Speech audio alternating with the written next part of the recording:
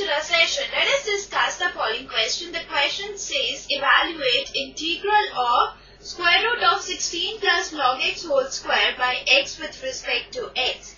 Let's now begin with the solution.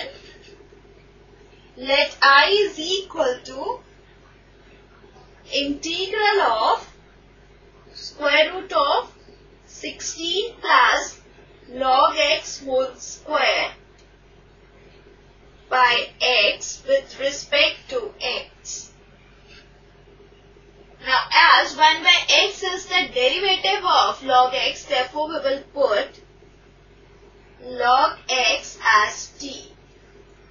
Differentiating both sides with respect to x, we get 1 by x equals to dt by dx, and this implies dt is equal to 1 by x into dx. Now by substituting t in place of log x and dt in place of 1 by x into dx, we get I as integral of square root of 16 plus t square with respect to t.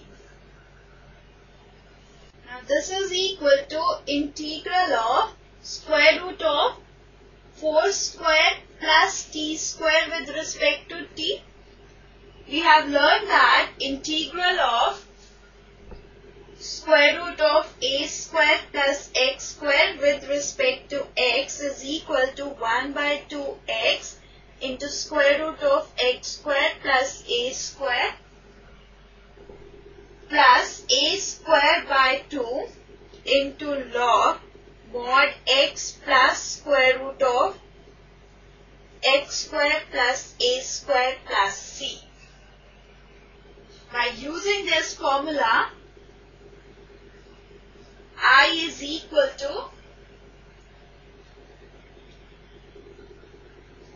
1 by 2 t into square root of t square plus 4 square plus a is equal to 4. So we have 4 square by 2 into log mod t plus square root of t square plus 4 square plus c. Now t is equal to log x.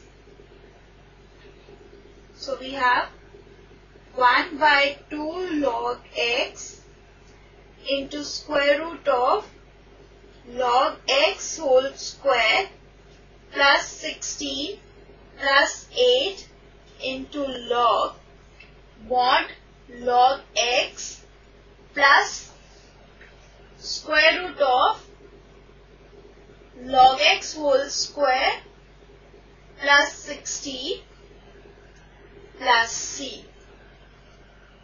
Right answer is 1 by 2 log x into square root of log x whole square plus 16 plus 8 into log mod log x